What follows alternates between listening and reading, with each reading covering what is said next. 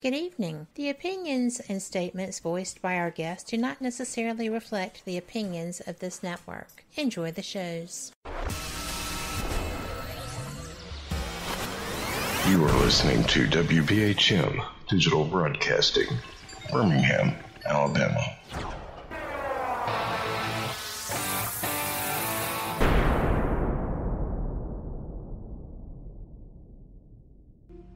With coverage reaching all the way back to 1948, for over 70 years, Fate magazine has brought you reports of the strange and unknown, all of them true. Now, Fate Magazine Radio is carrying on that tradition of setting the standard in paranormal talk radio as we report and discuss some of the most mysterious and perplexing phenomena imaginable in this strange world of ours. Now, here is your host of Fate Magazine Radio, Kat Hobson.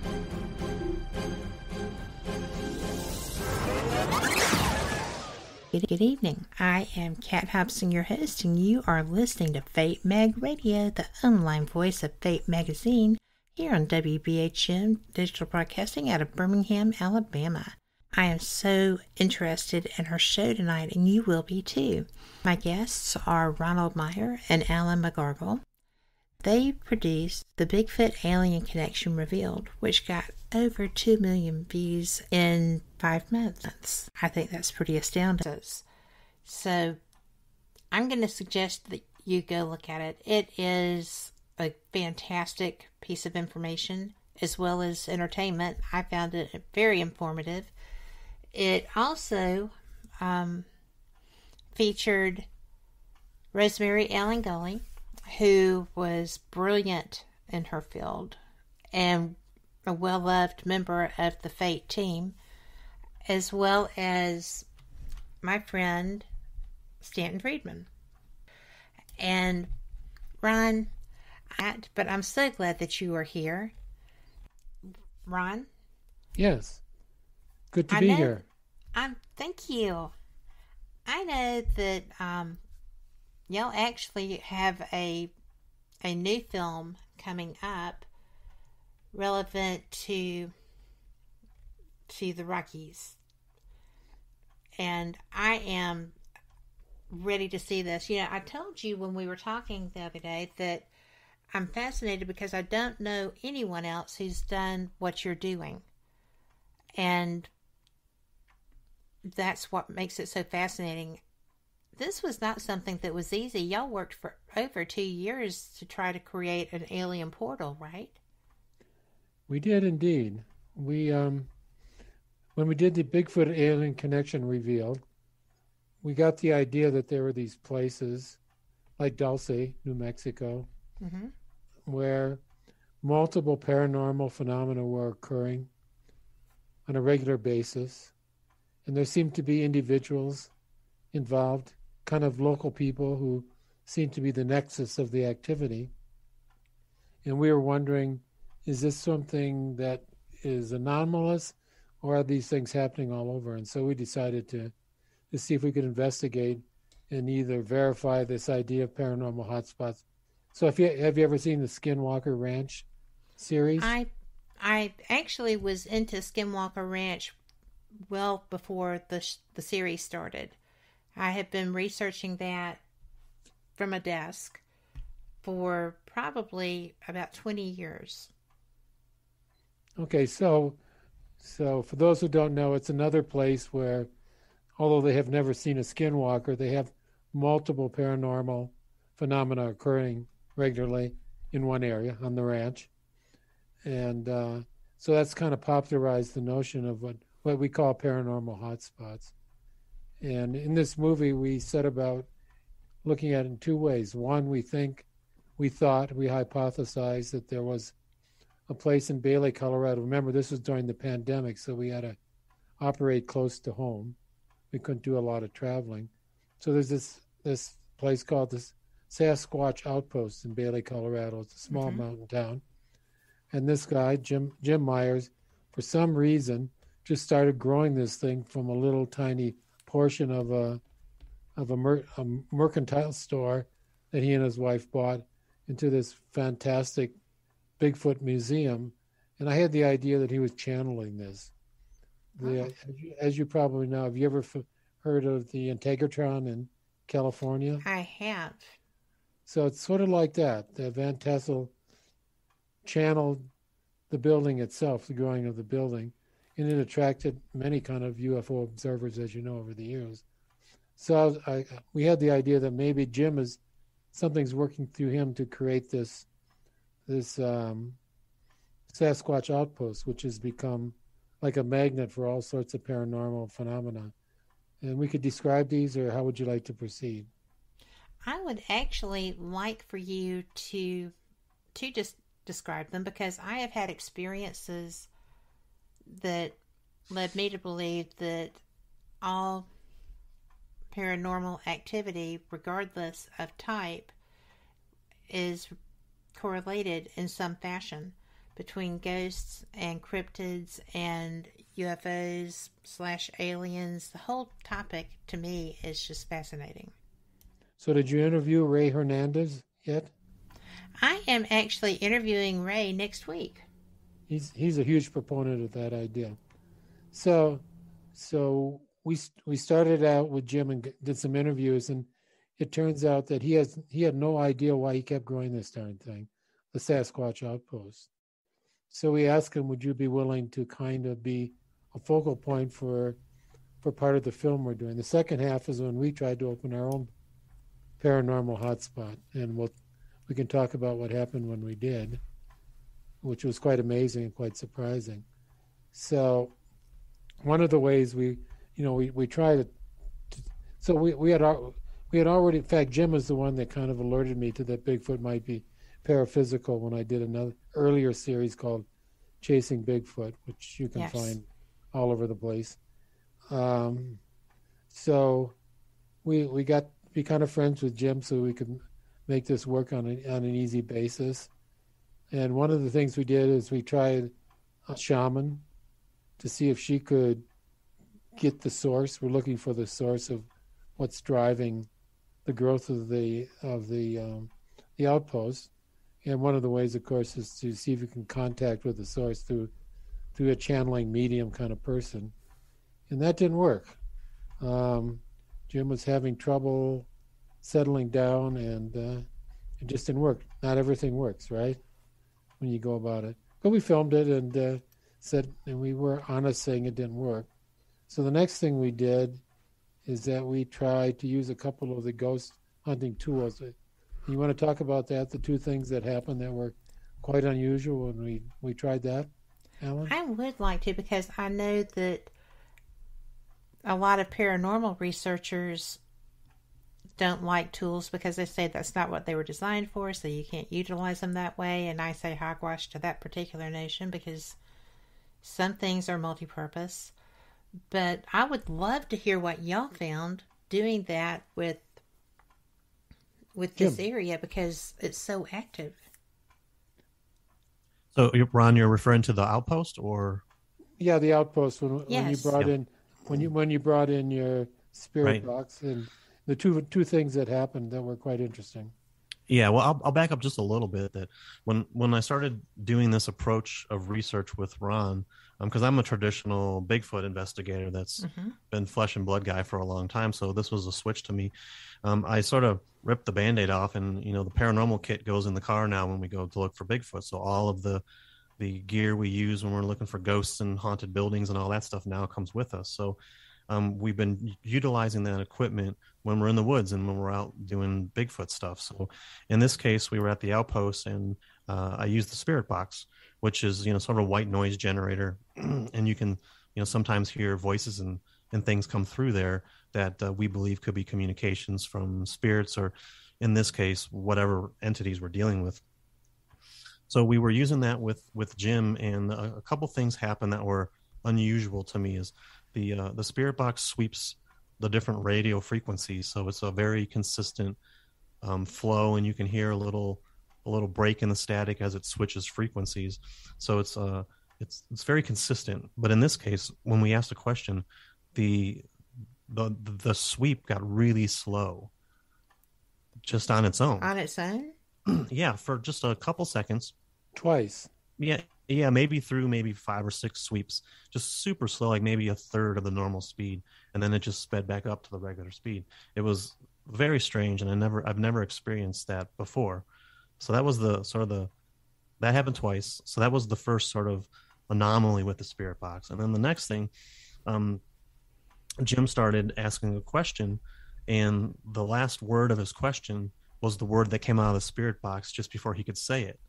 So whoever we were talking with literally finished a sentence right in front of us, and that really blew us all away, and we just sort of chuckled. But another surprising and unusual moment with that piece of equipment.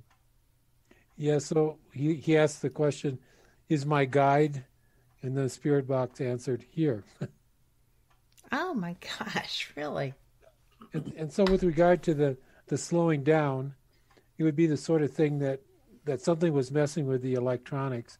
But at the same time, since we filmed it, we could see that the lights and everything else that was connected, you might say electronically, nothing unusual was happening.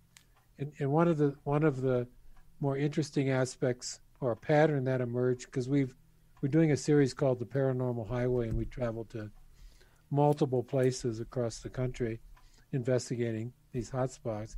And every place we go, there's something that happens that messes with technology or electronics. It's really bizarre because that's a little harder to explain. And of course, when you're filming, you can see it. So it's a different kind of contact experience, if you want to call it that. There's no reason that piece of electronics should have slowed down like that. In fact, we didn't even know there was 2 of them. The first one was pretty obvious, kind of freaked Alan out. And then we went back and looked at the footage. There was actually an earlier one as well, by about 4 or 5 seconds. So it's sort of like whatever it is saying, look, we're pretty powerful. We can mess with your technology whenever we want. So then the next thing that happened there is that a couple moved in and bought an old resort called Glen Isle, and they started bringing it back to life. And it's in Bailey, and it's just a short distance away, maybe quarter of a mile, would you say, Alan? Yeah, it's just down the road from the outpost. And I had an experience in my head of a female ghost, and then Alan and his team did an investigation, and they found a female.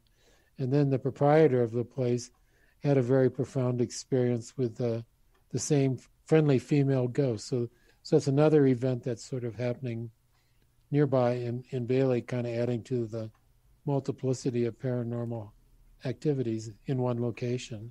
And of course, Jim had actually done some gifting with Bigfoot earlier during the building up of the outpost. But then Alan has been operating a thing called the Bigfoot Weekend. What is it exactly? Again, the title? Yeah, me and my business partner Jesse Morgan work with Jim Myers on it's a Bigfoot camp out weekend that we do actually at Glen Isle. There's a primitive camping area there, and it's called Bigfoot Adventure Weekends, where people can pay and we'll feed you all weekend and take you out to all the Bigfoot hotspots. And it's a place where people are interested in Bigfoot but haven't really been out or don't know the right people or the right places can actually go and have their own Bigfoot experience. So it's a really cool event that we do. And well, that's how y'all met, isn't it? It's through Ron, you going on one of the Bigfoot experiences. That's right. He came to Ohio, and that's where we first met. Yes. That was a while ago. That was for chasing Bigfoot back in 2017, I believe, or 2016. 2016. So, yeah. So that's how we met.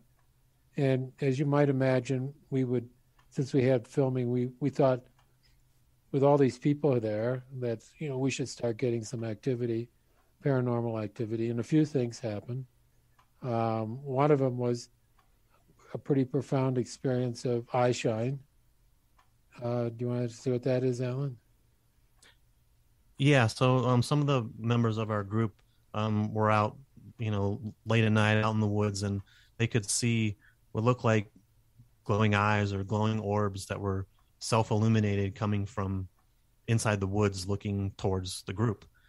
They weren't red or anything like that, but there were just these two sort of glowing eyes that people could see, and they had their lights turned off and everything, so it wasn't like we were getting normal eye shine. Right. It was more metaphysical eye shine, if you will. Was it up high?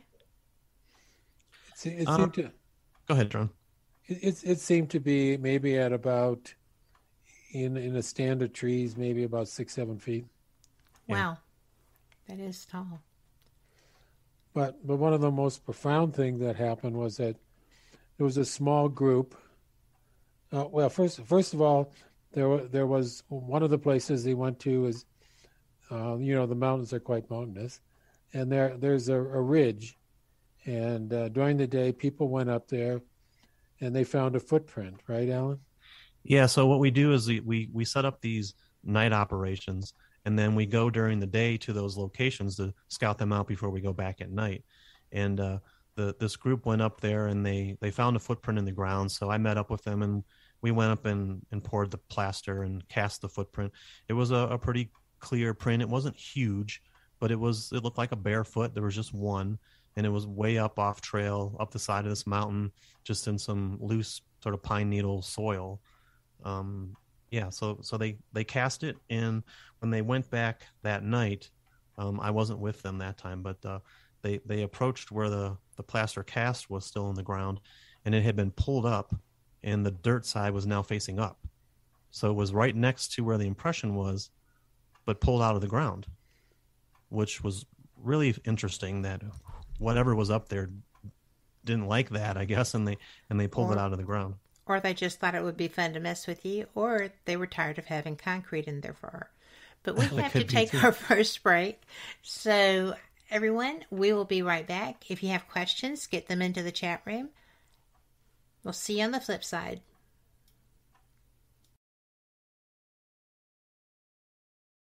Warning, the following message does not necessarily reflect the views of WBHM-DB or its hosts, guests, listeners, or of any functioning adult in general.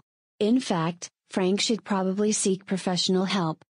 Listener discretion is advised. Hi there, Frank Lee here. I thought that I would spend a few moments telling you about the positivity from the network here. The overall message of para-unity and happiness, and how everyone here wants to get along with everyone out there, and how everything is just wonderful.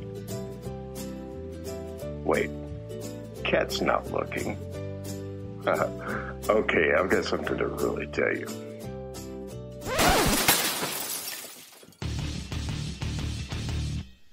Okay, so I'm going to tell you what's really going on. Honestly, all that being nice and positive crap was kind of hurting my soul, as dark as it is. So, what's really happening? Well, you see it all the time. Everybody and their brother out there has a paranormal team because they watch a couple of episodes of Ghost Hunters or some crap like that. So they go and they spend half their mortgage payment on tools and things that light up that they don't understand. And then the next logical step after buying matching black t-shirts and posing like 90s rappers for their Facebook page is to, of course, have their own podcast. Well, you know what? You're not going to find that crap here. What we have here at WBHM Digital Broadcasting is the best host, the best guest, bringing you real information. All of the hosts here on this network know their stuff. They are the people who have been out there doing the work, doing actual research. And no, by research, I don't mean binge watching some kind of cheesy TV show on Netflix. I mean reading books. I mean out in the field doing the legwork. And who are they interviewing on their shows? They're bringing you the people they have learned from. They're bringing you the best in the field, covering all kinds of topics from UFOs and aliens to Bigfoot to cryptozoology to ghosts to anything you can think of a bit strange and unexplained. It is here, and you're going to get the best information here. So Stay tuned to WBHM Digital Broadcasting. Don't go anywhere. Speaking of going somewhere, I've got to go before my mic gets cut. We'll see you there on WBHM-DB.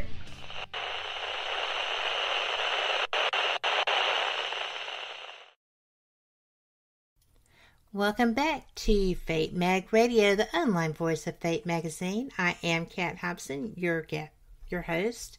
As my friend Rick is wont to say, the voice of Fate. Although it's a little bit rough voice today, I am probably just way too excited about my guests, Ron Meyer and Alan Megargle. And we have been talking about their experiences utilizing paranormal tools, or traditionally paranormal tools, out in the Sasquatch outpost area. And I was really impressed with the fact that this was slowing down your spirit box and other things. But when we went to break, I had to kind of interrupt you. Would you like to just pick up where we left off? Sure. So we're up on this ridge where the footprint was found, and this is at night. And one of the team's participants of the team that went up to the ridge saw a blue orb, and they each, with their still camera, got a picture of it. And one of the people, Kenny Collins, he got a picture. It's kind of your typical amorphous blue orb with no interior structure. And people could argue that was backscatter, which is what a lot of photographs of orbs are. But the other person, Art, he had no flash. It was his last picture that he clicked, and it's in the same spot as the other one Kenny did, and it's blue and has incredible structure to it. So, in some sense, they may have photographed for the first time an orb, which they then felt some sort of kind of Bigfoot creature emerge from. So the one that Art shot is quite remarkable and matches some of the other kinds of light phenomena that were part of other series that are playing right now, the same sort of structure. But the other thing that happened on the ridge is we took Jim up there with divining rods, and he was kind of being led around, and we used the spirit box again. We got a clear voice of a child, and then after a while we got another clear voice, which Alan heard. You want to say what it said? Sure. So yeah, Jim was using these dowsing rods, asking where it was, and you can ask yes and no questions. And he said, could I see you if I knew where to look? And it said yes. So I said, where are you? And it sort of pointed around, and he wandered around for a little bit and never really could see anything. It was like it was playing with us. And then we brought out the spirit box, and we asked a few questions, and we didn't really get any response. And I was like, what do you want us to do now? And the spirit box said, leave. Oh. So we left. So we left. Well, that's what I would have done too. If they tell you, you kind of have to honor that. So we kind of concluded that the outpost in Bailey, Colorado, is becoming what we would call a paranormal hotspot. But then the other half of the movie is that we had the idea that maybe we could create a paranormal hotspot on a piece of property I own next to Estes Park. It's 40 acres of pristine wilderness.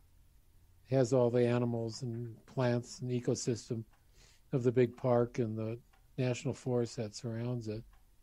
And our first indication we had that there might be something like Bigfoot there is we found some footprints which in the snow.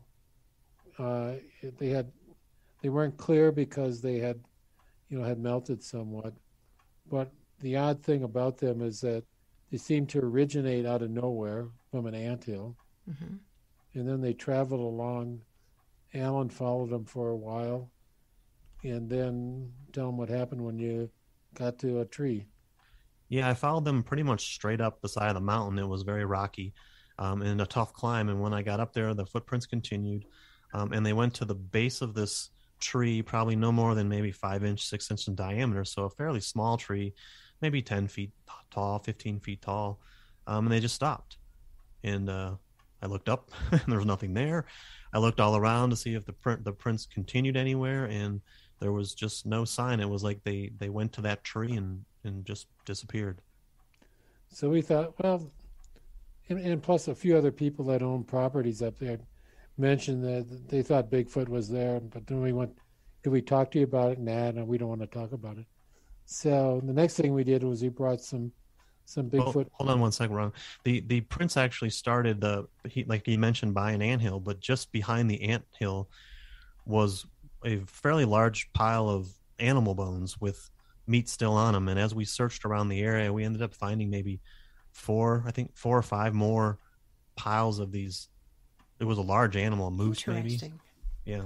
So they seem to have started near that, what we call the bone pile. Right. And there's a stream nearby. Little Thompson drains out of the mountains there. And the next thing that happened, we brought some of the local Bigfoot researchers up to the property for a night, at least Alan did, and we filmed that. And we got some wood knocks and some other kind of messing around the tent, kind of the usual sort of thing that happens. But then when we were filming for the movie, we were in a place in called the Owl Moon Lab in Oregon, which is in the movie Bigfoot Alien Connection Revealed. And there was a couple there that said they had opened a portal on their land. And we asked them, well, what did you do? And they gave us some instructions to try and make this happen. And one was to create a ritual and an intention to invite activity or to invite whatever might be there to play with us. And we used a drum. And you can describe that, Ellen, because it's your drum. Sure. Yeah, so I met Tobe Johnson when we were there, because he was sort of the lead investigator for the Owl Moon Lab. And they had recovered a sort of a side leg and knee print. And when they were casting it, they pulled several hairs out of it. And they had those hairs analyzed forensically, not DNA sampled. And the only sample in the database that it was close to was one that was purportedly a baby Bigfoot. So they believe that these were Bigfoot hairs. So his girlfriend and him, they make these Native American style drums. So they took an elk hide and some energy crystals and some Bigfoot hair, and they soaked this hide in there with the solution. So it's quite possible that the drum has Bigfoot DNA in it. And then Tobe drew his artwork for his podcast on there. So I purchased the drum. We brought it back to Colorado, hoping that some of the Oregon Bigfoot mojo would kind of rub off here, and we could maybe make some connections that way. It's a brilliant idea. So whenever we went there, we would beat the drum three times in a row, saying, "Hey, we're here. We want to play. We want contact." And we also tried the typical technique of gifting, which meant, are you familiar with gifting? I am. So our listeners may not be. Okay, so in this particular case, remember this land that we have is gate locked, and nobody can really get into it unless you're an owner. And so we decided to take a bunch of feathers, put them in bottles, and place them around different places on our property, and see if anything would take them out of the jar and move them around. And after maybe like 3 times, was it the 3rd or 4th time we came back, for the first 3 times or 2 times, nothing happened. Everything was still there. But when we came to this one, which was the closest one to our road, Alan reached in, pulled out the bottle, and guess what, Alan? Say. Yeah, so the area had been disturbed, and the feather had been removed from the bottle. The bottle was still upright in there. So I was sort of stunned because, something would have had to take the bottle, shake the feather out, and then put the bottle back. And this was tucked up in an area that no people would have found it. It was definitely out of vision. And then I looked around, and sort of down below by maybe a few feet, 3-4 feet, I found the feather, and it was perfectly stuck in this crevice. that was right below it, sort of a crack in the rocks. The original regifting. Yes. So that was exciting for us. And then on that very same day, we had been using the dowsing rod saying, "Where's the portal? Where's the portal?" And it always said we wanted it to be by the bone pile on the north side of the Little Thompson, but they kept pointing and saying, "No, it's on the other side." We didn't like that. But because of, for whatever reason, Alan was motivated to go to the other side where the rods were pointing to, there was a very interesting rock formation. So Alan went there, and as he was going there, have you heard the concept of being sizzled? Yes. It's when something messes with your cognitive capabilities in a variety of ways people report. So he got sort of sizzled going there towards what we thought might be the portal, and he did get there. And did you ever find anything, or was it just there was this hole in the middle of these rocks, right? Yeah, once I got up there, the dowsing rods kept pointing to this one patch of rocks. No matter which side I went, I walked all the way around it, and they kept pointing to that rock. And it happened to be the one rock that was too tall and really wasn't a way to get up there. So my deduction from that was they picked the right place because it was a little bit tough to get to. But I did go back there the next time, and I was able to sort of climb up there. And when I got to the top of the rock, I was really surprised to see that there was a perfectly round, maybe 5-foot diameter circle carved out of the top of the rock. Oh my. So I took some measurements with the meters and things like that, and I didn't get any unusual magnetic or electromagnetic measurements. But, it's possible. I think that maybe there's a way that activates and something can come in and out through up there. But we weren't able to really get that to work in any way. So time passes, and we go up there, still COVID time. And we go up there, I think it was in October or something like that. And we're going to check our gifting site. And what we found right at our gifting site, next to it, was a mutilated deer. Okay, I stand corrected on the regifting. There's the regifting. And that was so weird to us. First of all, there was no drag marks, so there was no way that we could see how anything had been dragged there. And that kind of freaked us out, as you might imagine. I would say. And we all just kind of like, I don't think we were kind of dazed by that. The coincidence. We were. The deer had no head, and the legs were broken clean. Or cut. They were clean, no marks of saws or no ragged edges. They were the legs were broken clean, and the strangest thing was that there was no blood anywhere. It was just one carcass, no parts anywhere. Just oh my gosh! It was very strange. It wasn't killed there, and it wasn't dragged there. It was almost like it fell out of the sky or something. Is sort of what we deduced. And there were no footprints around it. Just there it was. So it came through the portal, possibly. We don't know. I mean, there's few ways that could actually have gotten there, and when you eliminate the probable, then you have the improbable. Yes, that's so interesting. So we decided, this was on one weekend, so we decided to put a trail cam on the carcass to see if we could catch anything. And did we bring Kenny up before or after that, or did we put the trail cam up after Kenny came up, right?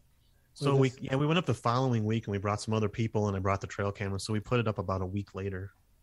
And then it was then that we started taking some readings. Yep. And the thing that really we did three things. We looked for electromagnetic and nothing. Then when we took out the Gauss meter, which measures magnetic fluctuation, yes, it was crazy. It went off the charts. And as well, we looked for radiation, and we got we got elevated radiation readings. So that was like, wow, what in the heck's going on here? And at that point, the carcass was pretty much had been left alone for a week. Wouldn't you say, Alan? Yeah, there was no signs of anything really eating on it. The hindquarters had been cut as well, so some of the organs had been removed when we first found it, but it didn't look like anything had chewed on it. Well, y'all have been out in the field doing this work on this topic for some time. How often have you found a carcass that was just left alone by predators? Never. I never have either. So then we put up the trail cam, and we went. This is a weekend. It takes us about an hour and a half to get to our land. Driving up the mountain, and when we came back the next week, Alan pulled the files. What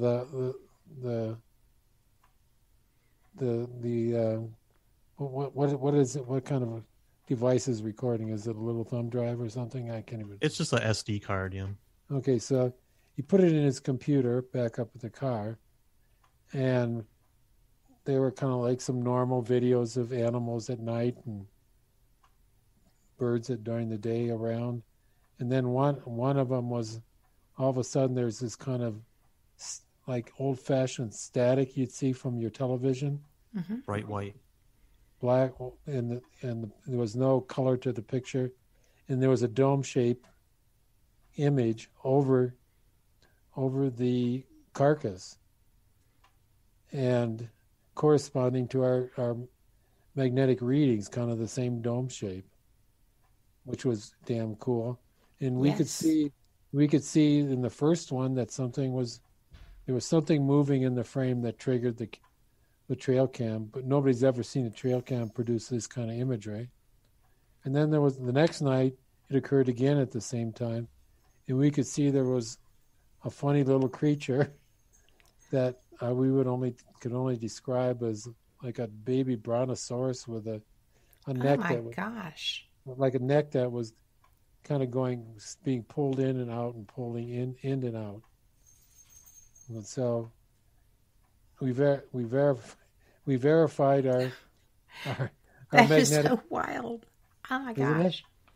And we have still frames that we grab, and you can see the thing move on our video and everything. So we did we put the trail cam up against the next time, and this creature was off in one corner, right, Alan? It wasn't moving through the frame, but it was there moving. It sort of popped in from the left side and then disappeared or popped back out. It did this weird thing with its long neck, kind of like nothing exists like that as far as I know. So the next time we come back, the readings are still there. We verified them again. And this time there was another, around the same time at night, there was one more image. In this one you could clearly see some really strange creature kind of waffling in and out of existence with a pig sheep type head, 4 legs, and like no creature anybody had ever seen on this planet before.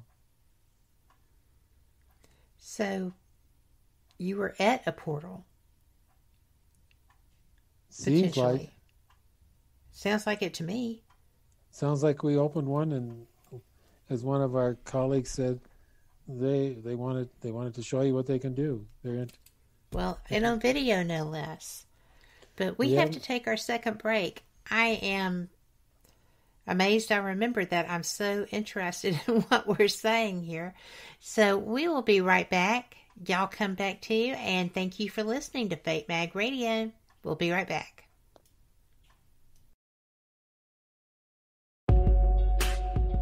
You're listening to WBHM Digital Broadcasting, the best in paranormal talk, only on Paranormal Experience Radio, broadcasting live out of Birmingham, Alabama.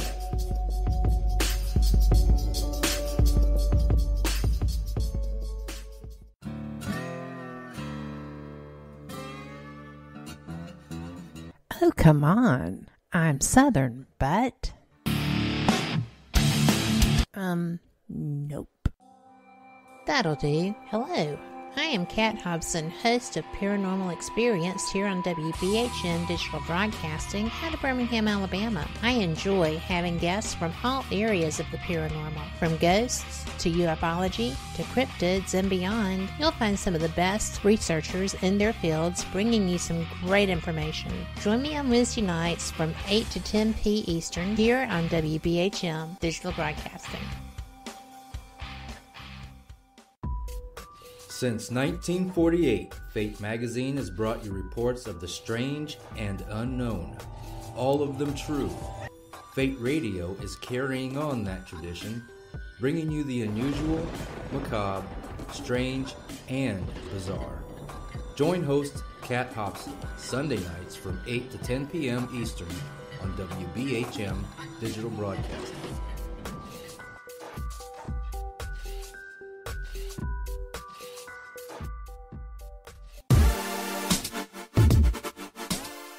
Listening to WBHM Digital Broadcasting, the best in paranormal talk, only on Paranormal Experienced Radio, broadcasting live out of Birmingham, Alabama.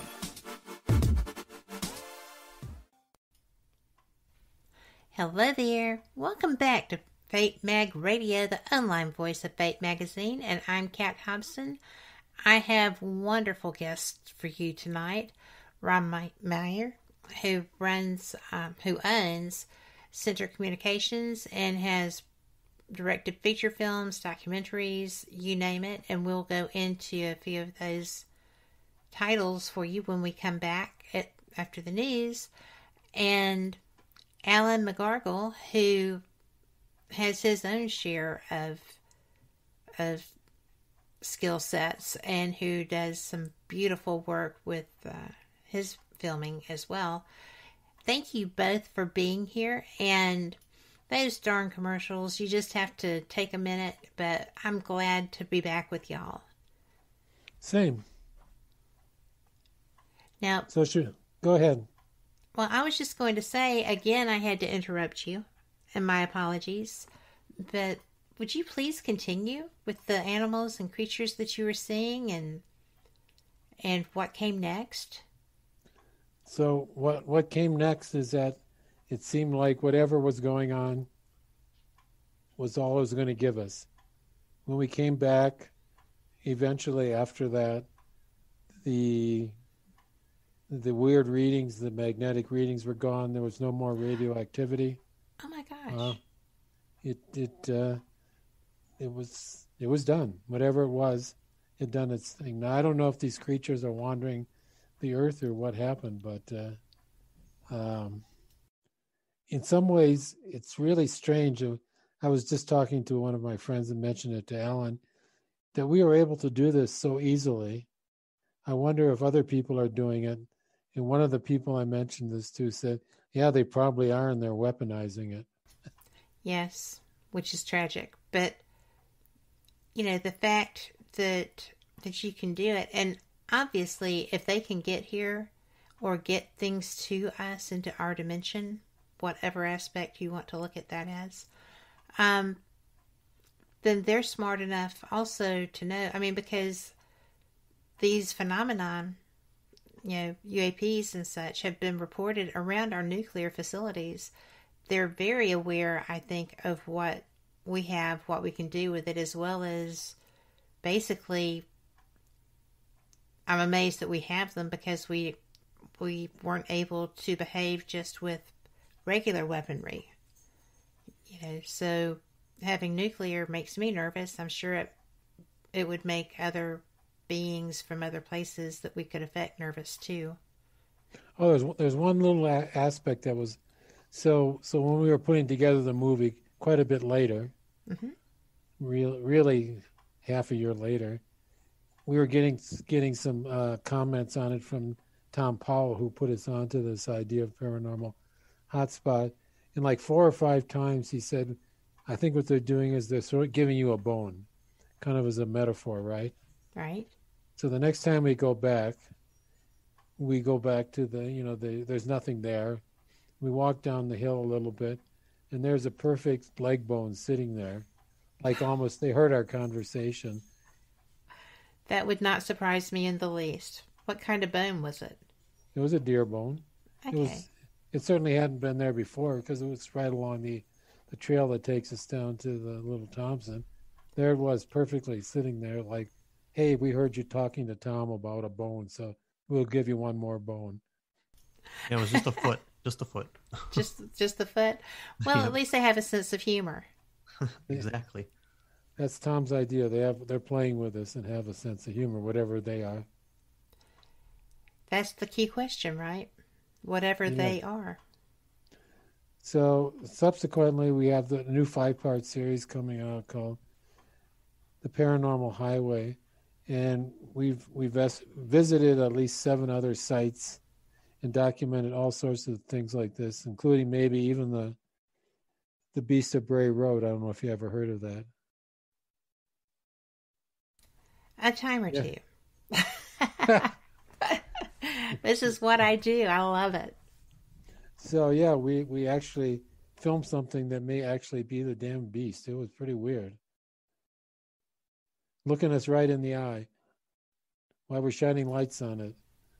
Talking Oh, my about word. it.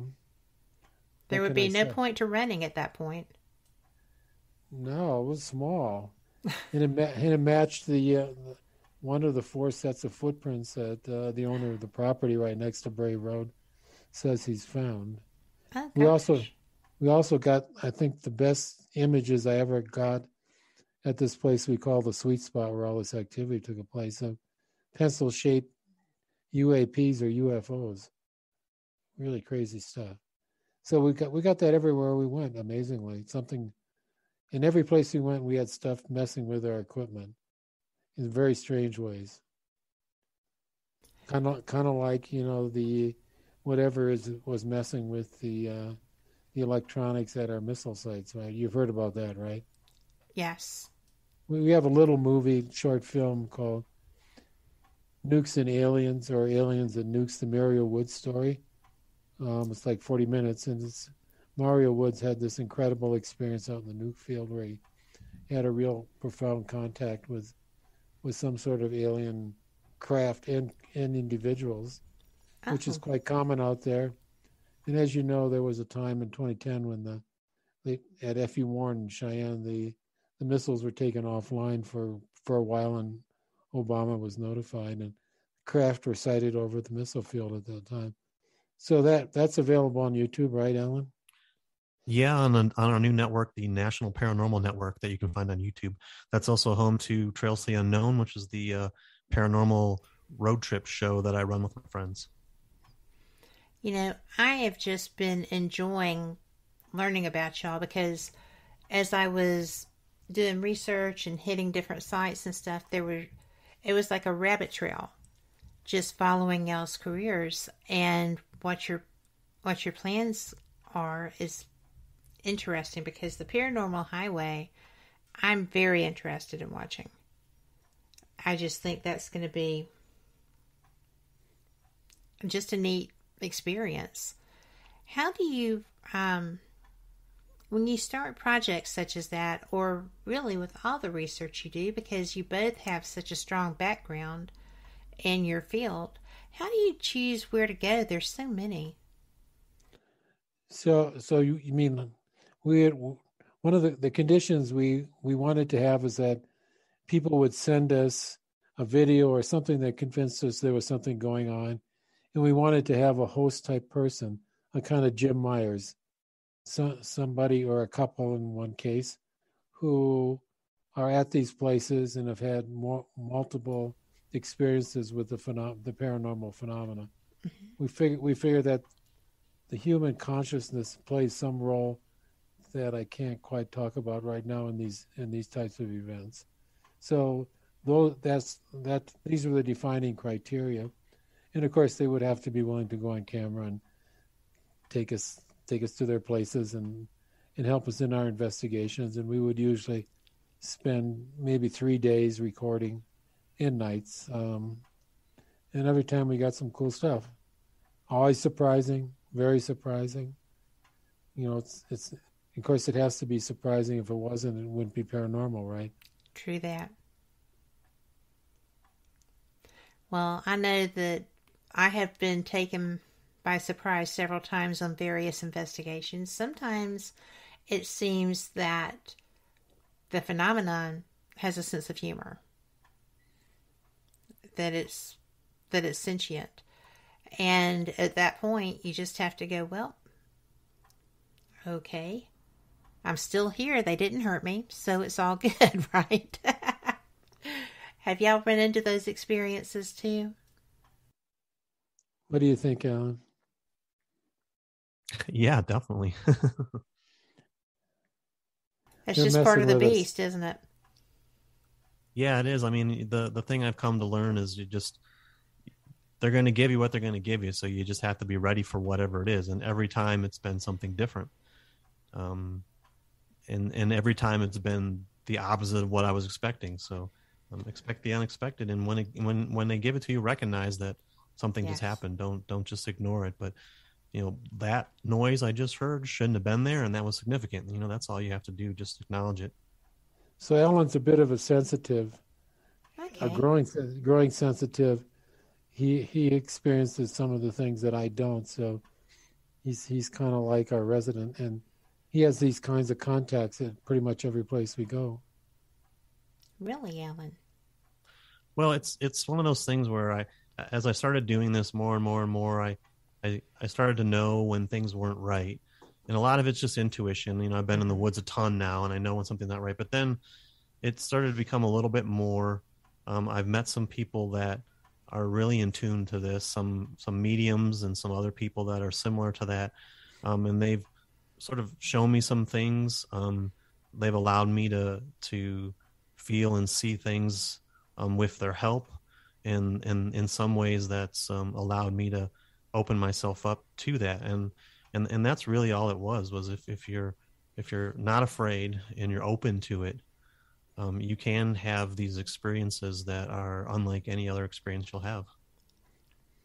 Have you ever come across an experience that you were not fearful of that turns out maybe you should have been? No, but I did have sort of the last experience actually that I've really had was not pleasant. I don't think it was out to hurt me, but it definitely it didn't go the way that I expected. It was not a positive experience. Let's just put it that way. Talking about the one in Wisconsin?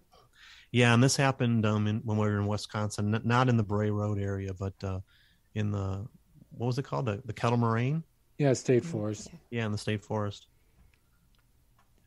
Everybody else had the opposite experience. I'm kind of an old guy, and I was so rejuvenated. I was bouncing down the trail like usually I'm the laggard, and everybody else was feeling like they were home safe and everything. So there was some presence going on there, and it was affecting all of us in our own unique way.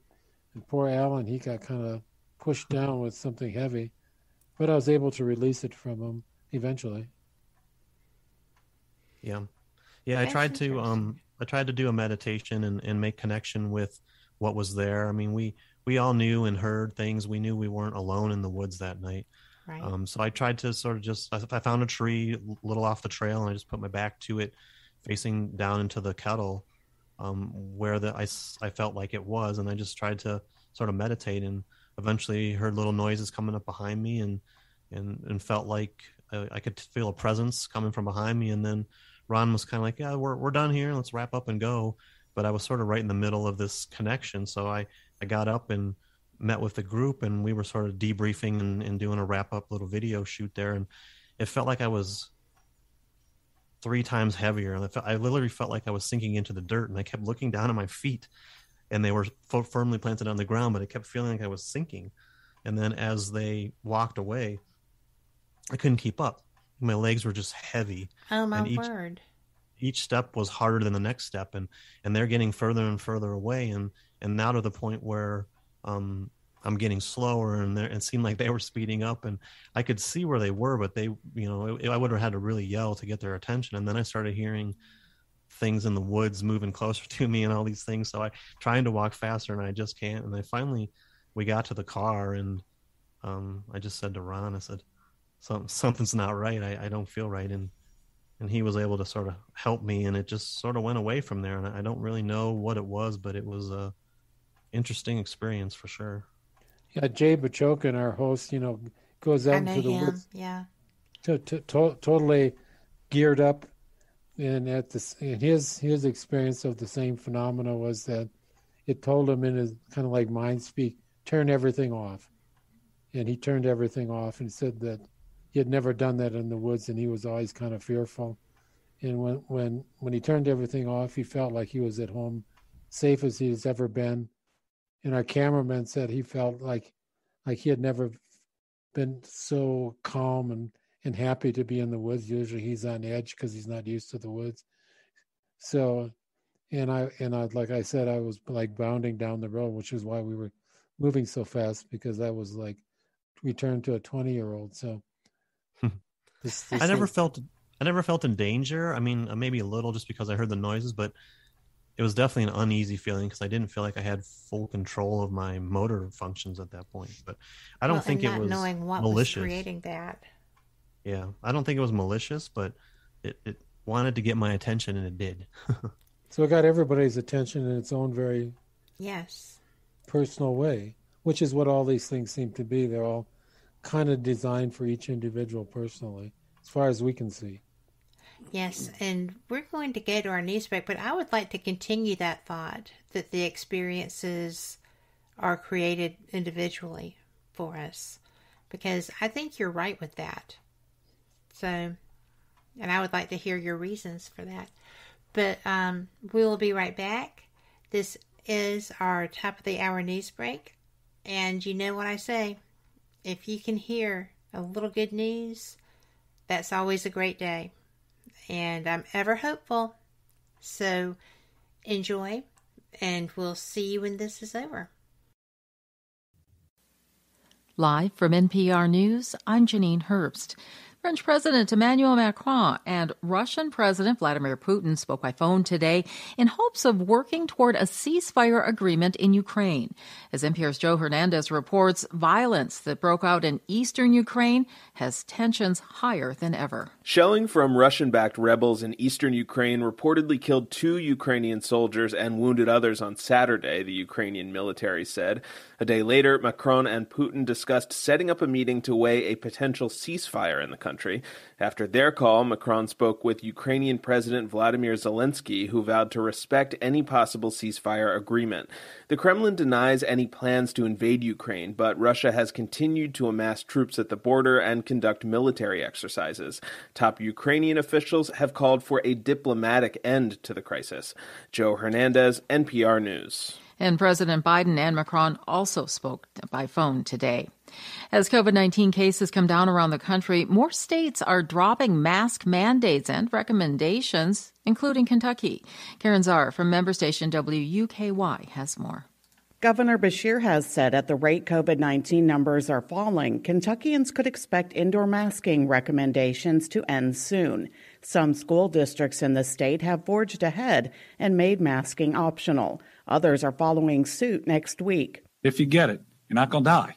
That was Governor Beshear's message to Kentuckians last week on the COVID shots. State data show that in the last 11 months, only 17.7% of those who died of COVID were vaccinated. That number dropped below 2% for those younger than 60. Beshear said that means, quote, virtually every death we've had under 60 was avoidable. For NPR News, I'm Karen Czar in Lexington.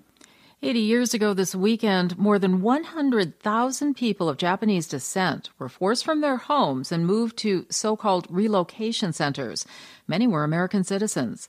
Shauna Lewis of member station KRCC reports one of those centers in southeast Colorado is set to become a National Historic Site. Some 7,000 people were incarcerated during World War II behind the barbed wire that enclosed Camp Amachi near Grenada, Colorado. Derek Akubo's father was among them. Akubo says this history has often been ignored. If we're to grow as a country, we have to face our demons, and we have to be willing to feel things that we aren't willing to feel. and to think about things we don't want to think about. U.S. Secretary of the Interior Deb Haaland joined descendants of those confined there and others at the site over the weekend. She says it's the National Park Service's job to lift up these stories so people can learn from them. For NPR News, I'm Shauna Lewis. Wall Street's closed tomorrow in observance of the President's Day holiday. This is NPR News. Former Israeli Supreme Court Justice Gabriel Bach has died. He grew up in Nazi Germany and decades later worked to convict a Nazi perpetrator. NPR's Daniel Estrin has more from Jerusalem. Gabriel Bach died Friday at the age of 94. He was the deputy prosecutor in the high-profile trial of Adolf Eichmann, a senior Nazi official who organized the mass deportation and killing of Jews. After the war, Israeli agents kidnapped Eichmann and brought him to Jerusalem, where he stood trial in 1961 and was found guilty of crimes against humanity. It was a landmark case that brought the stories of the Nazis' atrocities to the world stage. Bach himself spent his childhood in Nazi Germany, and as a prosecutor he played a central role, inviting Holocaust survivors to appear as witnesses in the trial. Bach went on to become an Israeli Supreme Court justice. He was buried Sunday in Jerusalem. Daniel Estrin, NPR News, Jerusalem. Rents around the country are soaring, and that's causing many to fall behind on payments. Realtor.com says the median rent jumped 19.3% from December of 2020 to December of 2021 in the 50 largest metro areas. Experts say many factors are responsible, including a shortage of housing around the country, extremely low rental vacancies, and unrelenting demand as young adults continue to enter the crowded market. Analysts, though, are expecting rents to continue to rise this year, but at a slower pace, thanks to increased construction. I'm Janine Herbst, and you're listening to NPR News. This message comes from PwC. Learn how the new equation brings together business-led, cloud-forward technologies to drive secure, tax-efficient business transformation. Visit thenewequation.com. Welcome back to WBHM Digital Broadcasting out of Birmingham, Alabama. The time is 5 minutes after the hour. Welcome back for the second hour of Fate Mag Radio, the online voice of Fate Magazine. I'm Kat Hobson, your host, and I am just really enjoying myself tonight. My guests are Ron Meyer and Alan Megargle. And Ron, I'm going to ask you, because I have pronounced this both ways, is it Meyer or Meyer? Thank heavens. Well, I am absolutely enjoying our conversation. You have got one of the more interesting and diverse documentary histories I've seen. You own a production company, Center Communications, and you have directed four feature films, and that includes the Legend of the Spirit Dog. You've authored novels, your latest being Bigfoot Singularity. You lead flow workshops. I love that you're a fifth degree, no less, black belt in Aikido, and the fossil collections. I'm really looking forward to your upcoming work. So I'm glad that you're here. And Alan is big in the Bigfoot community. He has done his Bigfoot expeditions, and now he was in Ohio, and now he's in Colorado, and he's done documentaries, the Back 80, Ghosts and Ghost Towns, Haunting the Midwest, the Bigfoot Alien Connection Revealed, which is absolutely fascinating. You can see that just about anywhere, and I chose Amazon Prime. And he produced the film Minerva Monster. So I think that the Bigfoot Adventure Weekends, especially in Colorado, would be so much fun. Did you enjoy the one that, well, obviously you did enjoy the one that you did in Ohio. How did you come to be on that trip, on that expedition? You talking to me now? I am. Well, we were doing this series, 5-part series called Chasing Bigfoot.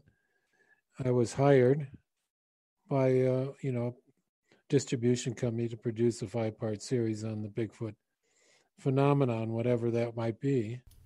And so, actually, I had not known anything about Bigfoot except, of course, I'd seen the Patterson Gimlin film, like pretty much everybody has, and it's clear that people were using Bigfoot as sort of a marketing tool. And I would say that's about what I knew about Bigfoot when I started. And my daughter, Anna, was somewhat interested in the project when it was pitched. She kind of has an interest in the paranormal, and I said, "Well, you want to do something on Bigfoot?" So she kind of took on the project and setting up a lot of the places we were going to do and doing the research. And one of the things that fascinated, I wanted to go to one of these Bigfoot conferences. There's quite a community of Bigfoot researchers, yes, or indeed. Just people who are interested, as there is for UFOs, right? Just People about anything anomalous, yes. Yeah, they all have their own groups and communities, and they argue amongst themselves and all that sort of stuff. And I wanted to go to one of these Bigfoot conferences, and it was in Ohio. And it was fun. I got some really good interviews and made contacts that helped push the project forward. But one of the people that I met was Alan and his partner Jesse, and they told me about what they did. This kind of family weekend where people go out in the woods and look for Bigfoot and have an experience. And I thought, well, that would make an interesting addition to the series to show that how the Bigfoot phenomena has expanded and grown in some unusual and fun ways. And so we came to film it. It was one of the hardest filming situations. There were so many cicadas we could hardly get any decent audio. But yes. My daughter was there, and she kind of met Alan's eyes, and whoops. And then something happened, kind of weird, Now we're sitting here talking to each other. I think that's fun. But like I said, it was actually Jim Myers who owns the Outpost. I interviewed a lot of people that had experiences, and I could see that they weren't lying. And I noticed right away that what we sort of ended up speaking about is that these things seem to be contact experiences, seem to be designed for the individual. They had profound impacts on their lives. And most of them were kind of closeted, meaning that they didn't talk about them publicly or just beginning to. And as you know, there's kind of a new sort of religion, a moving spiritual but not religious or kind of phenomena growing right now that's incorporating the paranormal along with the myths from the mimes called I Want to Believe and the Truth Is Out There from the X-Files, right? And so that means I don't believe now, but I think I can believe in that there's actually a truth that can be discovered in the future, and that these things that are happening, or at least being spoken about now, there are these people that are almost every great innovation seemed to come through some sort of amazing download of information, from Newton to Einstein to every quantum discovery. People have had these kind of remarkable downloads of information that's turned out to be these great theories of physics or evolution or every aspect of technology. So where was I? I forgot. I'm losing track here. The downloads, and that people feel that this is how we're being advanced, I think. Yes, and that these contact experiences were designed for them. And then when Jim Meyer said, I don't think that Bigfoot could actually be a creature, an unknown primate running around like a bear or something, that had these experiences. People describe that there were just always a few footprints, right? Yes. Like it was like a calling card. You never followed tracks, 300 tracks someplace like you would if you were tracking a bear or a deer or something. You could follow them quite easily.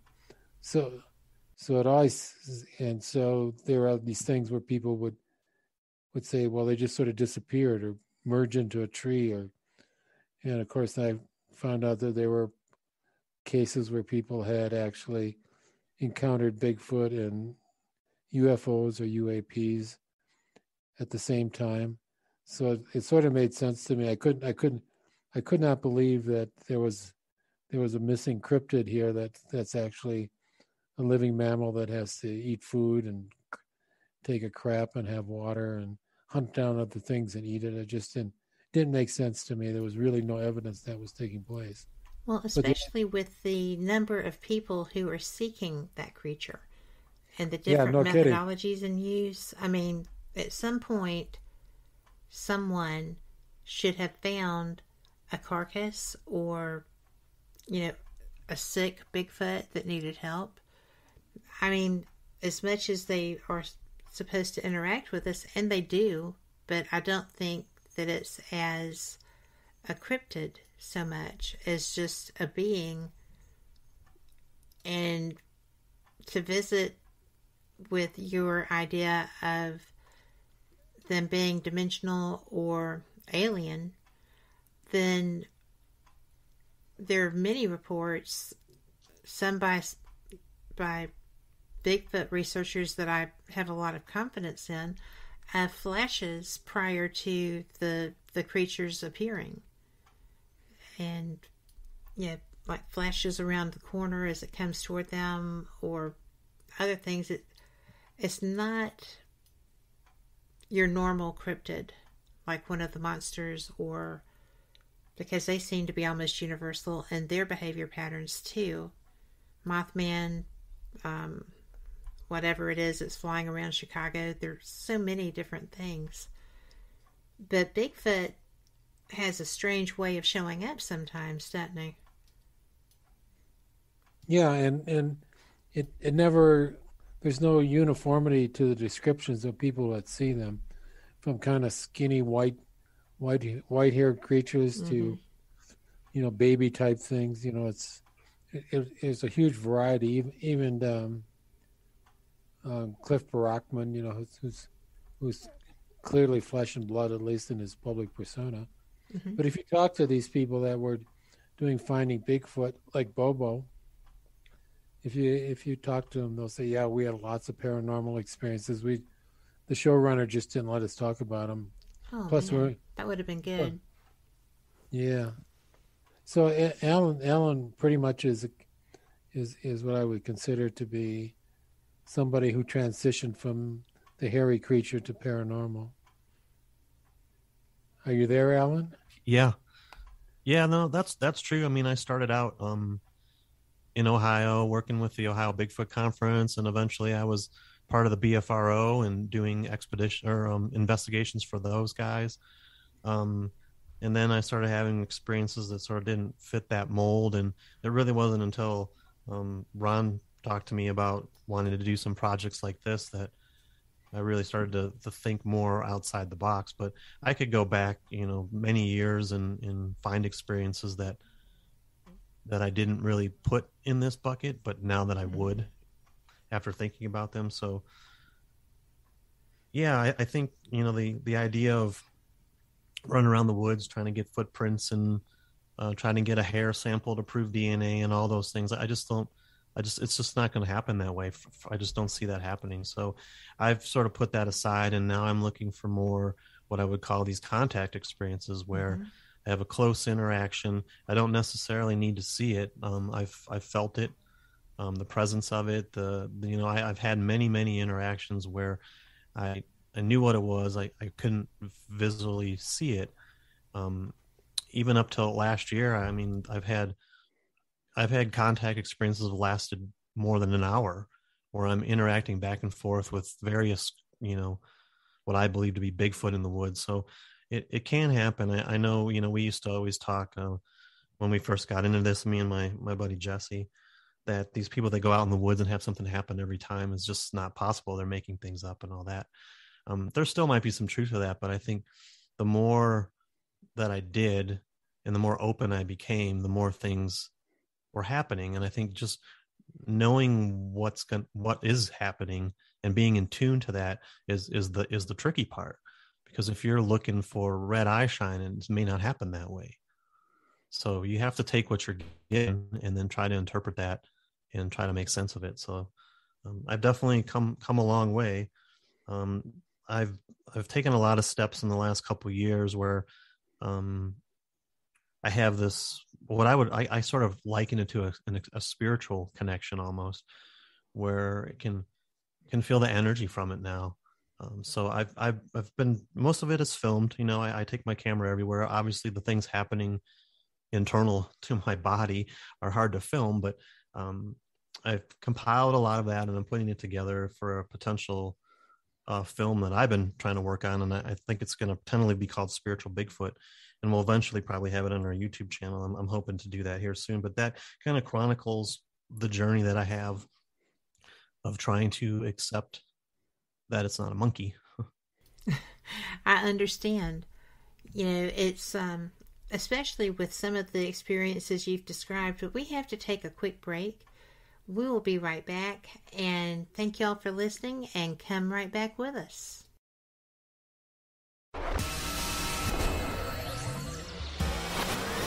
You are listening to WBHM Digital Broadcasting, Birmingham, Alabama.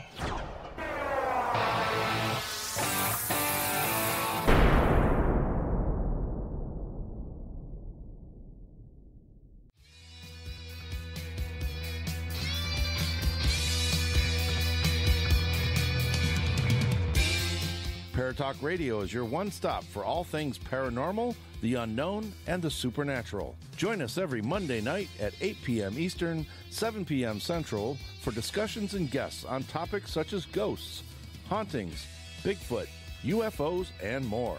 This broadcast is rated M for mature and intended for listeners over 16 on paratalkradio.com.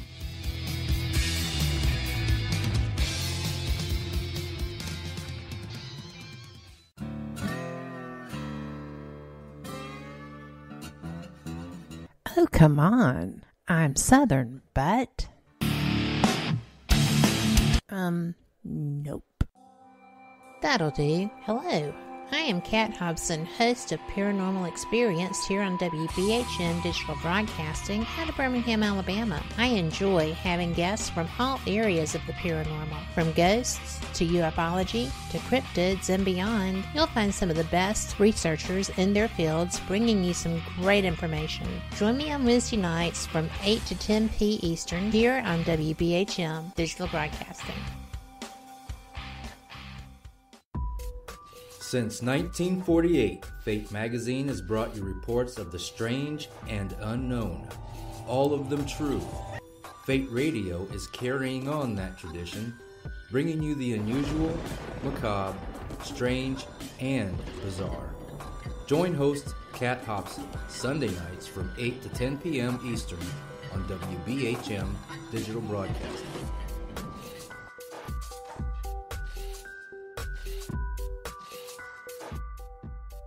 Thank you for listening to WBHM Digital Broadcasting out of Birmingham, Alabama. Since 1948, Fate magazine has brought you reports of the strange and unknown, all of them true.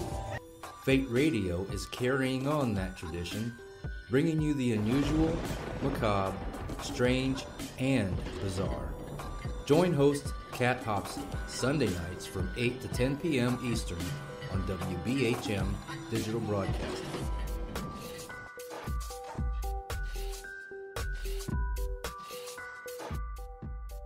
The time is 23 minutes after the hour. Welcome back. I am Kat Hobson, and you are listening to Fate Mag Radio here on WBHM Digital Broadcasting. I'm so glad you are, because this show tonight has already been fantastic, and it just keeps getting better. My guests are Ron Meyer and Alan Megargle.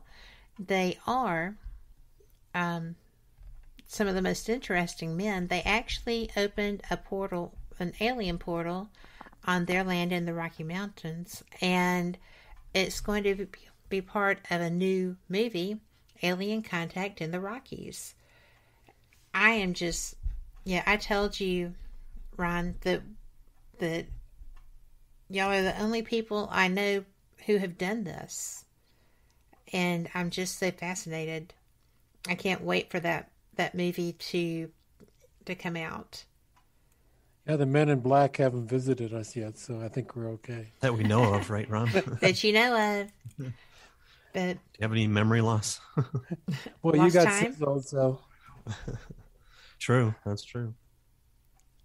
So, yeah, I wonder if they're even still in business at this point. The Men in Black? Yes.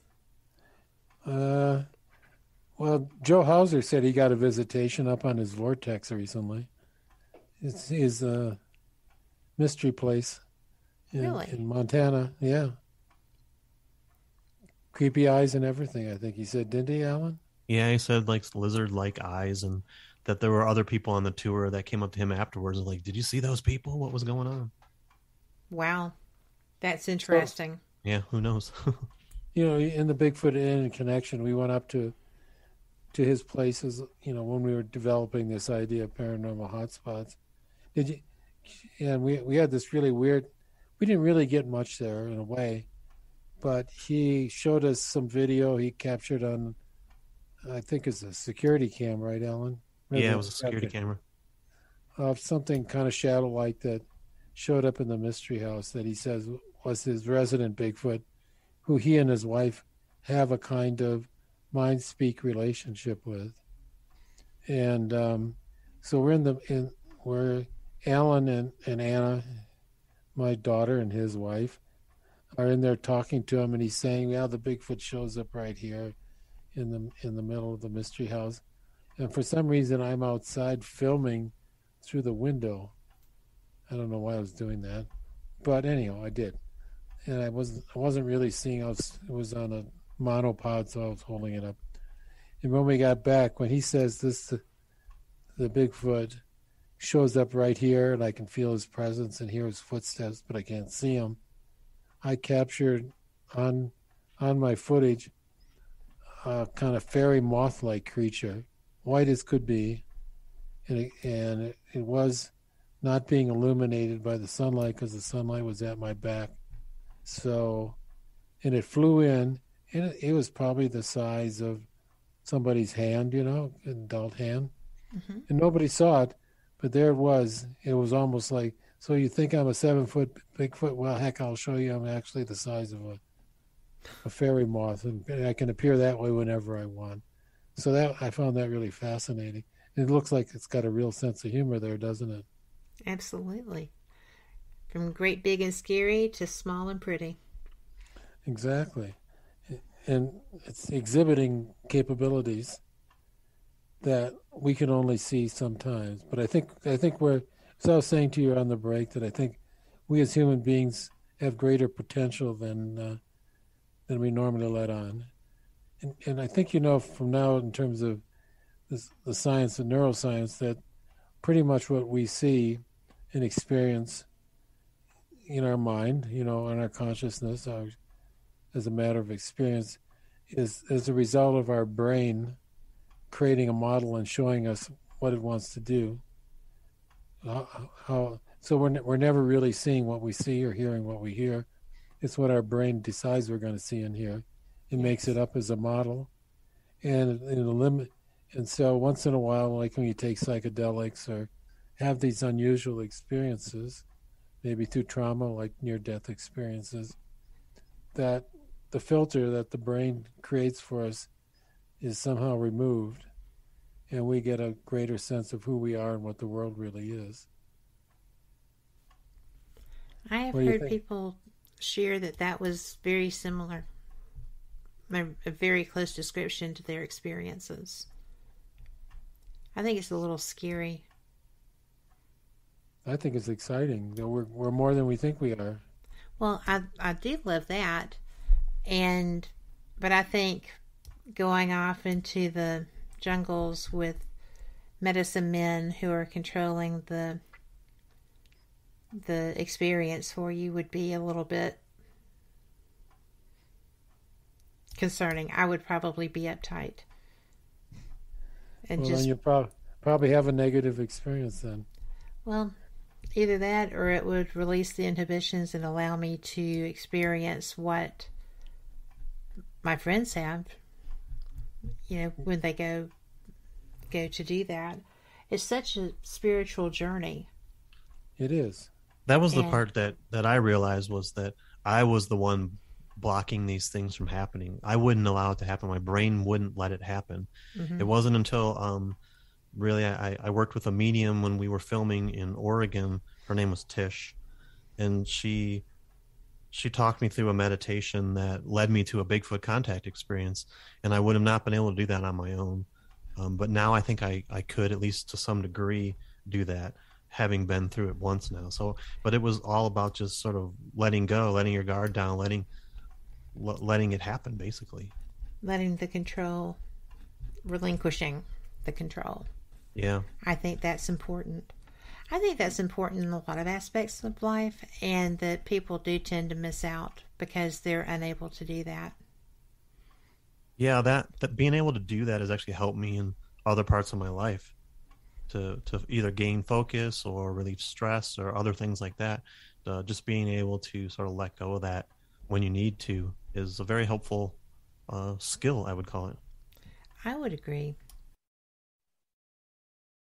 I try to do that, especially with some of the metaphysical people that I talk to who do guidance work for other people. And it just is always interesting to me how people are, how their clients or friends are able to just drop that hat and in the experience. I try to live in my experiences, but some things make me very nervous about the paranormal. I've been doing it for decades, and it seems like some people are trying to create more of an environment of fear. I agree. I agree. I think most of the experiences I've had, I could look back on now and think there was not a fear component to it. Whether I felt fear or not, it didn't matter. But I didn't need to. I didn't have to. Exactly. I've had craft around me on numerous occasions, and I'm not afraid. I mean, there was actually one over my house that came out of a cloud and pulled back into it and then went on its way. And I was on the phone with someone, and I was just like, stay on the phone for a minute, and if I go quiet, just time how long it lasts, kind of a thing. But because it was directly over me, and it did pull out just so I could see it. And I thought that was just bizarre. But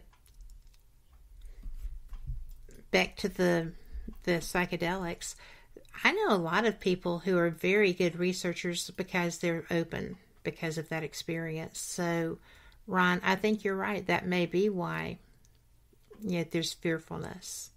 Not just in me, but I think the cryptids field makes me more nervous because I know people who have done a lot of investigating of that nature. Aliens don't bother me. And just the cryptids that, could do more than scare you bothers me. I don't know. It's just interesting, the things that are out there. It what is. Have y'all been up with the Olympic project in Oregon? The North? Sure. It's actually in Washington, I believe. Thank you. One of the women with that group is very informative, and she's who actually first taught me how to be in the woods through discussion. But there's a lot to being prepared to go, because if you're in Bigfoot country, you're usually in bear and coyote and all the other things that like to, eat meat that are potentially hunting. Have you had encounters that made you feel like, other than something dragging your heels, Alan, have you felt like you were in potential threatening environments from something other than what you were looking for? No, that's never happened to me.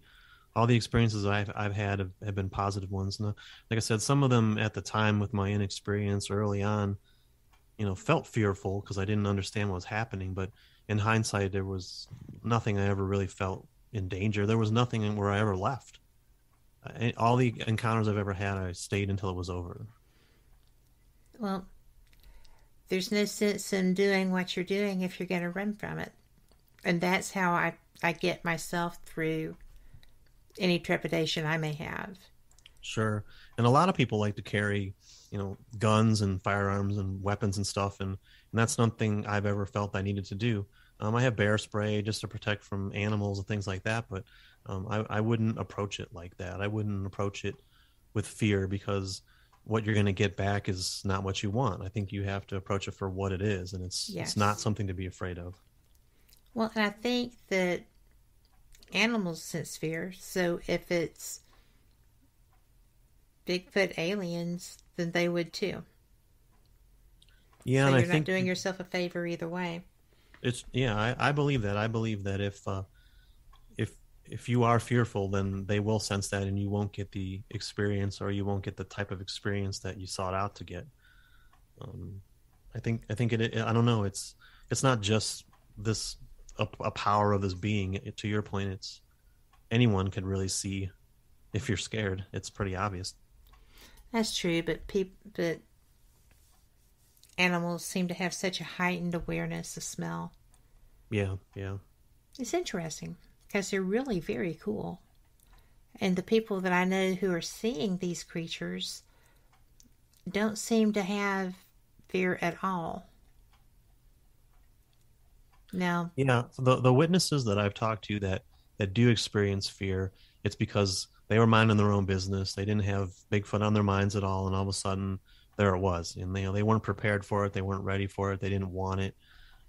I could see that would easily cause fear. That's life-changing kind of fear for people. But it's also, if you're comfortable with it, it's not a fear you have to have. It's not something that you necessarily have to be afraid of. Exactly. Well, I think it's almost like a calling, right? If you are drawn to it to the level that you are, in your case, you're making your career based on your fascination with this topic, and you're seeking experiences and such. So I just think that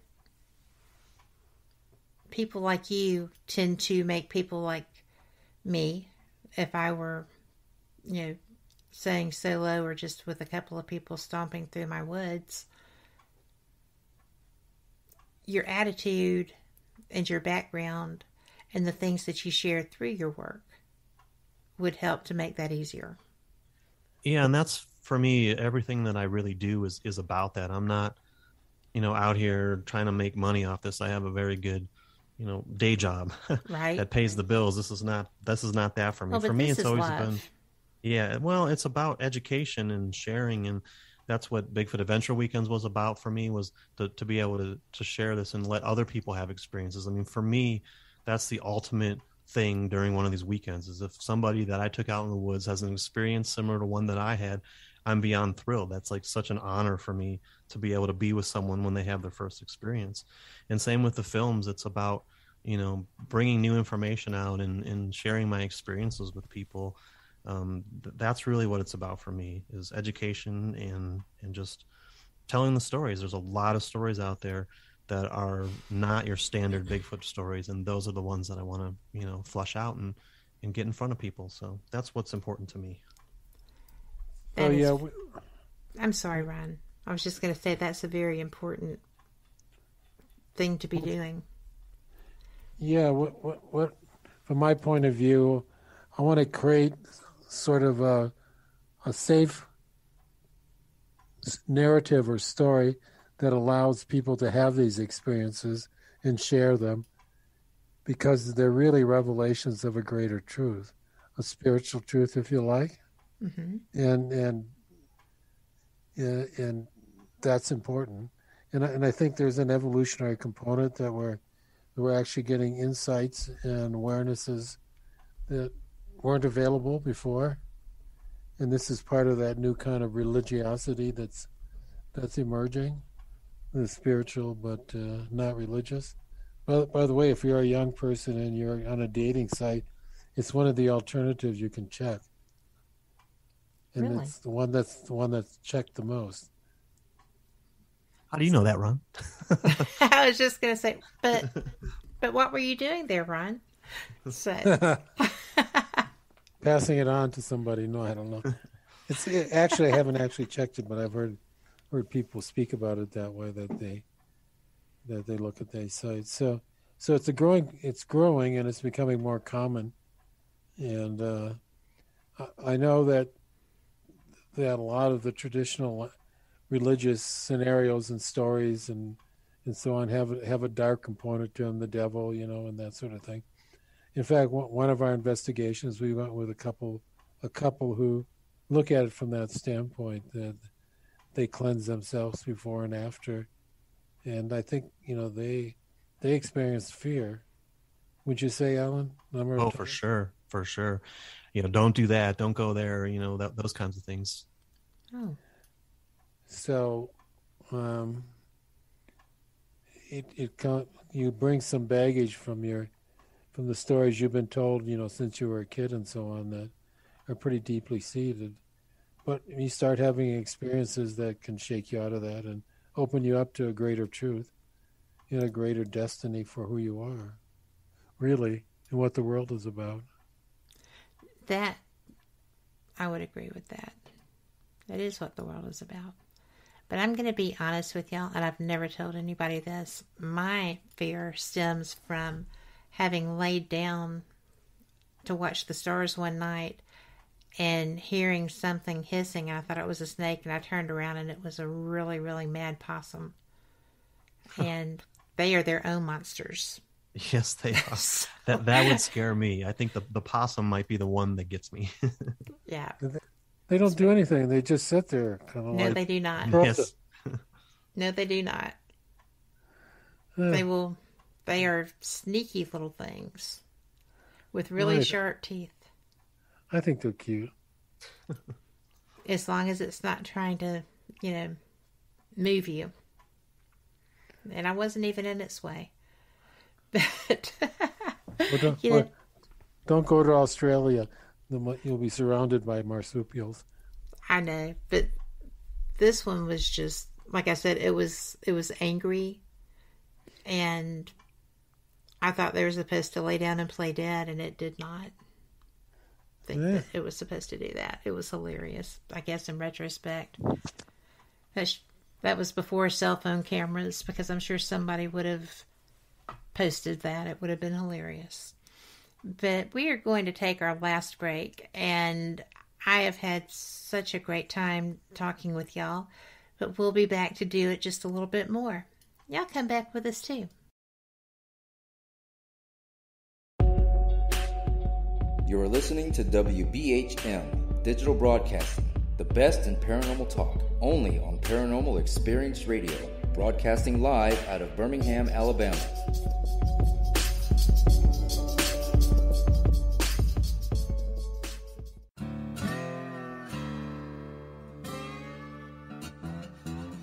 Oh, come on. I'm Southern, but... Nope. That'll do. Hello. I am Kat Hobson, host of Paranormal Experience here on WBHM Digital Broadcasting out of Birmingham, Alabama. I enjoy having guests from all areas of the paranormal, from ghosts to ufology to cryptids and beyond. You'll find some of the best researchers in their fields bringing you some great information. Join me on Wednesday nights from 8 to 10 p. Eastern here on WBHM Digital Broadcasting. Since 1948, Fate magazine has brought you reports of the strange and unknown, all of them true. Fate Radio is carrying on that tradition, bringing you the unusual, macabre, strange, and bizarre. Join host Kat Hobson Sunday nights from 8 to 10 p.m. Eastern on WBHM Digital Broadcasting.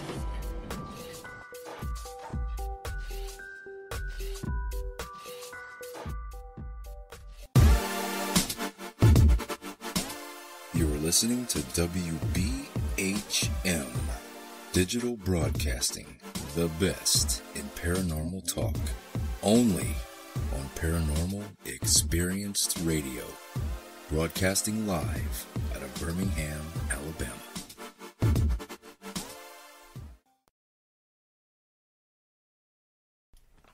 Welcome back for the final segment of Fate Mag Radio, and I am so glad y'all are here. This has been very interesting and fairly diverse show. I have had such a great time. And Ron and Alan, thank y'all very much. I wanted, before we went another minute in, for y'all to tell people how to find you and find your work. I've got a lot of the links in the event, but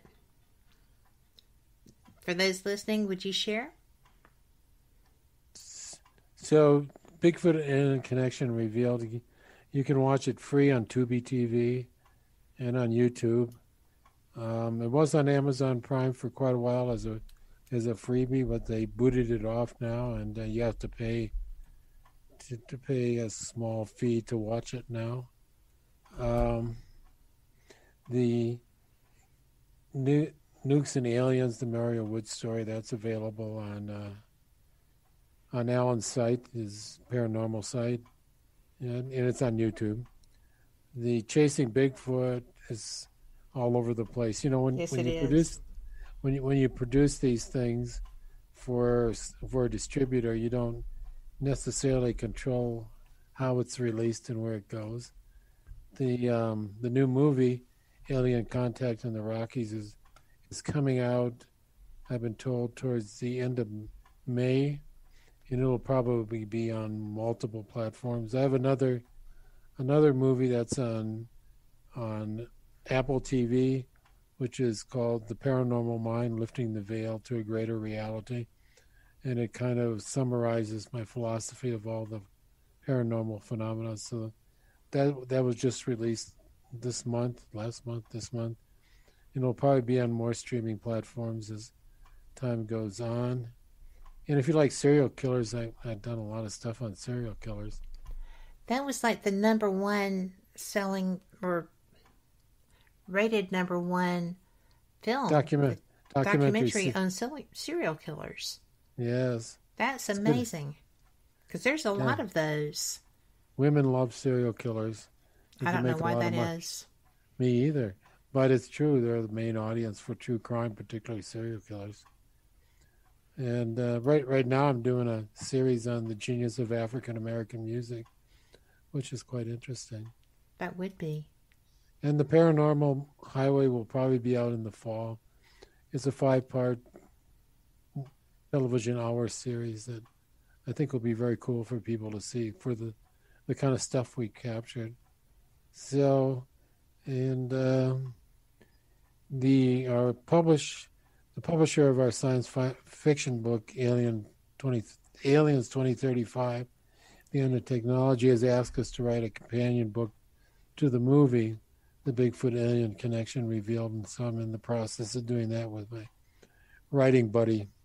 It'll be kind of an overview and a sort of guide to the patterns we discovered in our investigations. How about you, Alan? What do you got up your sleeve? Well, me and my business partner, Jesse Morgan, we just released the National Paranormal Network on YouTube. It's all original free content, including our documentary film, The Back 80, which is now available for free on there. Definitely check that out. That's we're really proud of that. If you're interested in your own Bigfoot adventure and you want to make your way out to Colorado, you can go to BigfootAdventureWeekends.com. There's tickets available for this year's event, which is at the end of July. We'll be premiering the Alien Contact and the Rockies film at the Bigfoot Days in Estes Park first weekend in April. So if you, again, can make it out to Estes Park, Colorado, you can be one of the first people to see the movie, and Cliff Barrickman's going to be here and some of the guys from Mountain Monsters, and it's going to be a great weekend, so please come out and check out that. And then we got the event that's connected to this, which is, what exactly is the name of the Ozark UFO Conference? Absolutely. And we'll be speaking there. And we're going to screen the Mario Woods story there. Yeah, which is also on our YouTube, the Aliens and Nukes you can see on our National Paranormal Network on YouTube. And we also have the Trails to the Unknown series, which is my original paranormal series where we do all these different kind of adventures, and there's lots of content online for that. So we appreciate any support you guys have. Please subscribe to our channel. We're trying to build it up. And yeah, that's all. Well, y'all are going to have so many people at Ozark. I'm hoping that it's going to stay, face to face. But I don't see any reason why not. I think that it's one of my favorite conferences to go to. And are you going to be there? I am going to be there. Well, you'll have to buy us a drink. I could probably be talked into that, but you're buying dinner. So, but seriously, I am looking forward to meeting y'all. I think that, have you been to Ozark? No. Their conference? No, first time. It's a very interesting town, and there are really neat places to see for it to be such a small location. But the conference itself is really great. I think you're going to have so much fun. So far, our interaction with the organizers has been really good. Yeah, we're really looking forward to it. It's going to be a great weekend. Well, they're very good at their organization. So I've been to conferences where people were not quite as focused on that, but this conference seems to be just kind of stays on schedule and flows with it. So, but I will tell you that I was there and it was about 50 degrees, and all of a sudden it was 26 degrees. So bring a jacket. Because I did not. And they're almost impossible to find because the seasons are changing. But, you've got a lot of talent that is going to be there with y'all. That's some of the speakers in there are going to be great. I was really interested about the various hypotheses that y'all are going to share, and the travel modes and such. We discussed the portal, which you successfully opened on your property, but it's interesting because there's so many different what are considered vortexes, which I think are very similar. I'm not sure what the difference is, but can you tell me that before we go? Well, one of the things we noticed, if you watch the series on the Skinwalker Ranch, the most recent season, their biggest event was at this kind of old building that was probably used by the ranchers, when they were out in the field doing their cattle stuff. And they got a lot of activity, and they, using their thermals, they found that there was this huge temperature drop, which a lot of people have described in relationship particularly to ghosts and apparitions, kind of a feeling of chill and cold, sudden drop in temperature. And in our investigations, we found one place in Oregon where on this woman who's a sensitive and a scholar of the great mysteries. She said she had a portal, and we found this spot that it was an evening out there in the summer, and it was probably 70-some degrees, and the temperature in this isolated area dropped down to around 32 degrees, right, Alan? Yeah, we were able to measure that with our thermal device. And then again, where the possible appearance of the Beast of Bray Road, we had a similar result, and people have said that this drop in temperature is the opening of a portal, and I think that this drop in temperature maybe it relates to coming. You could imagine that if something came through from outer space, say for example, in some sort of travel, it would of course be a lot colder coming from outer space, right? Absolutely. So that's one hypothesis, but that seems to be, and these magnetic fluctuations that we recorded at our portal. Unfortunately, we didn't know about this temperature thing when our portal was there, because we could have pulled out our thermal and see if there was anything like that going on. So that was a big miss on our part. But I think it has something to do with something opening up and something coming through, and there's this corresponding drop in temperature. It's a pattern we've observed, and at least twice on ourselves, and we saw the same thing on the Skinwalker Ranch television program. And I think, Alan, you felt that when we were in the shed, right? You felt a coldness in Oregon. Yeah, I felt it several different times, but yeah, a clear temperature shift for no reason. That's always interesting, because you don't know what's coming, right? It's just that part's, I think, part that of the part's mystery. kind of fun. It is. I love that part of it, because you don't know what you're going to get. Is it going to be spiritual paranormal? Is it going to be, alien paranormal? Is it going to be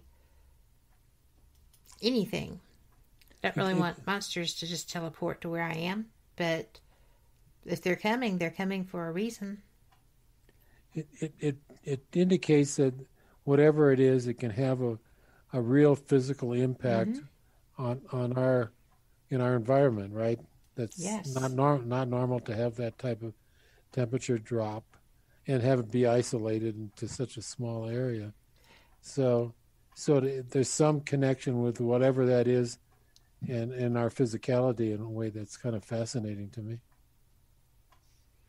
What about wormholes? Have y'all found a way to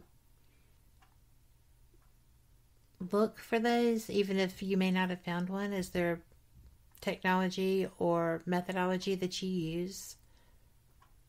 Not really. I mean, describe what you mean by a wormhole besides like a bend in time, like something just point A to point B, and because that could actually happen to dimensionally here in our environment, I believe. It wouldn't have to be coming from far away. You certainly you see it in Star Trek, and it's certainly a staple of science fiction for it is for alien activities to get around the limitation of the speed of light, right? Well, Einstein said that's the only way that you could beat the speed of light was by bending it. Bending the black matter areas. I probably don't have my words right, but yes, I actually read that. And I believe it was in one of his works. Could be. One of his presentations. Well, because bending time. And I was just like, how do you bend time? And then I started, trying to find out what that was, and that was basically a wormhole, as it's described in different writings. I read the weirdest things. Well, quantum mechanics is not very intuitive because in quantum mechanics, unlike relativity, time and space are not fundamental. Yeah. They're derivative. So that makes it a little hard to figure out what the hell they're talking about. I have a hard time with quantum. As you should. It's not intuitive. And right? It doesn't. No, it's not at all. And I'm still trying to understand how a quantum computer even functions. So I'm befuddled by quantum. And that's okay, because eventually, if it's something that you can figure out, I eventually will. But I have had such a great time with you gentlemen. Thank you for joining me. And I'm sorry for the circumstances that seemed to have gotten me a little tight when I was starting the show. But I've enjoyed every minute of it. Thank you. We enjoyed talking with you. We sure did. Thanks so much, Kate. Take care. Absolutely. Y'all too. And we'll see you in Ozark Springs. Indeed. All right. Have a great evening. Thank you again. Thanks. And for all of our listeners, thank y'all too. And we will see you next week here on Fate. I am looking forward to being able to have just all the things happening with Paranormal Experienced on Wednesday. I think that we are going to just thoroughly enjoy ourselves. And see you next time. Thank you again. Good night.